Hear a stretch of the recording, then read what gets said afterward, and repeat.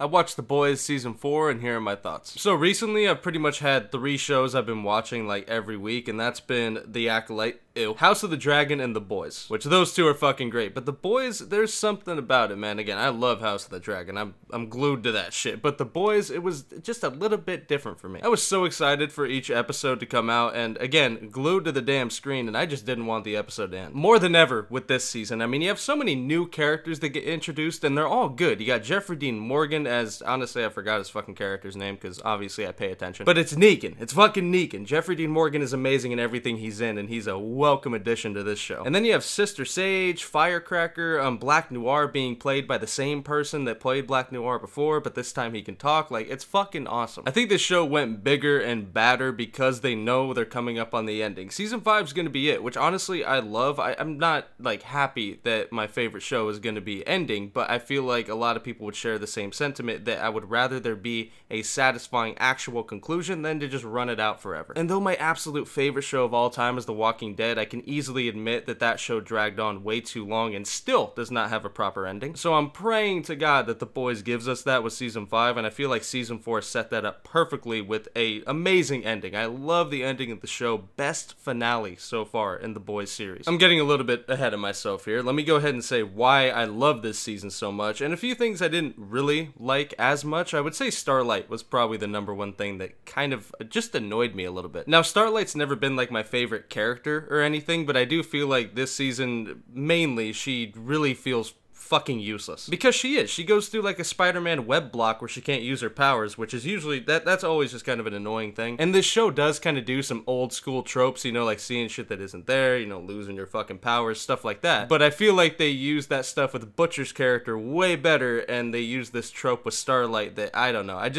I wasn't really that into. But even then, it's not like I hated her or anything. I just was like, you know what, you're kind of a weird character right now. I like the stuff that, you know, she had going with Firecracker, but that really doesn't, not that much happens with that. And then there's this whole shit with, like, you know, Starlight getting pissed at Huey about something that I don't even understand how somebody that's been through the shit that she's been through is getting on Huey and getting mad at him. And I love Huey. I love me some Hoobie Doobie. So you go after him, you're gonna piss me off. And I feel like Starlight just, I don't know, very weird character this season to me. I didn't actually mean to ramble on Starlight that much, but, you know, whatever. She's probably my least favorite part of Season 4, but my favorite part, oh man, there's a lot, actually. First of all, it does not really need to be said, but Homelander, played by Anthony Starr, is one of the best villains of all time. I mean, he is one of my favorite characters in the show, just because every time I see him, I obviously hate him, and I'm scared about what the hell he's gonna do, but I love, like, watching him so much because Anthony Starr plays him so goddamn good. And the character's probably the best written on the show, to be honest. Now, another one of my favorite parts is Kimiko. I mean, played by Karen Fukuhara. She is so fucking dope, man. I really got nothing else to say. I mean, she is my favorite character. She makes me smile every time she's on screen. She's funny without being able to talk. I love her. She's fucking awesome. I love the direction they decided to go with Kimiko this season, and also another character that I think was just fantastic was A-Train. You've had 4 seasons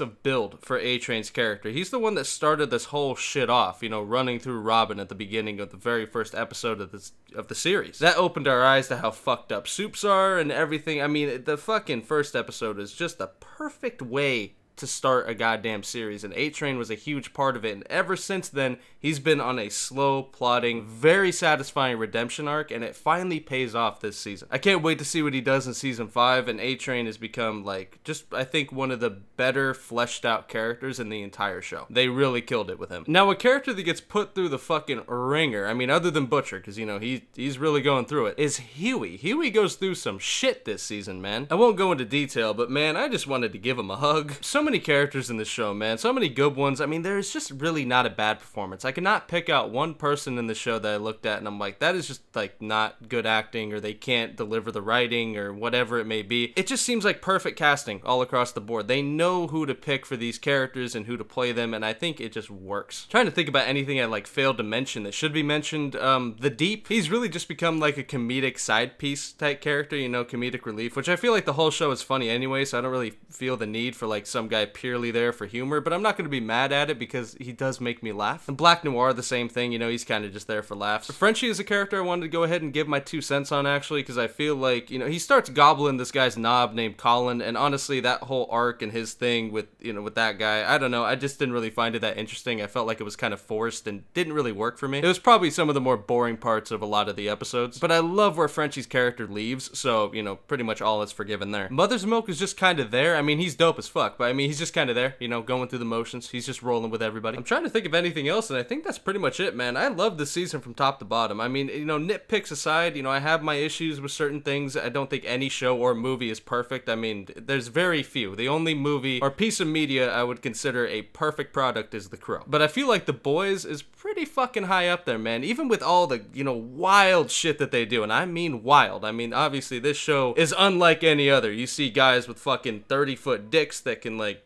strangle you. I mean, you have a guy with the powers of, like, Duplicate from Invincible that makes each of his doppelgangers fucking eat each other's ass. So the guy's eating his own ass. Like, this show is so insane. And I think that's a big reason why I like it, because I never know what the fuck I'm gonna see. Some of it I wish I hadn't seen, but that's the beauty of it. The show's amazing. Everything about it is fucking insane top to bottom. And, you know, I had my problems with, you know, season 3 and stuff like that, and like the way that they finished it and all these different things and nitpicks from this season, but bottom line, this show will always be one that I'm excited to watch, and I can't wait for season 5. I can't believe we have to wait as long as we do, but I am so fucking excited. With that being said, though, if you haven't watched it, watch The Boys. That'll do it, guys. Peace.